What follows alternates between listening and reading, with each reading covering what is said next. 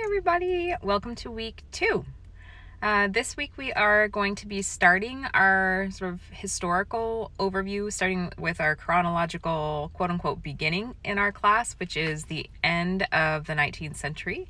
So the first discussion this week, Monday today, will be, it's called Custer Died for Your Sins, and I'll explain that title in class today.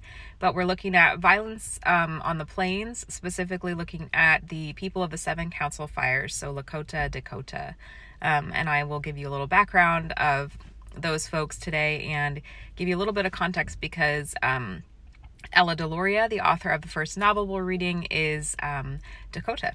And that it all ties together. I swear.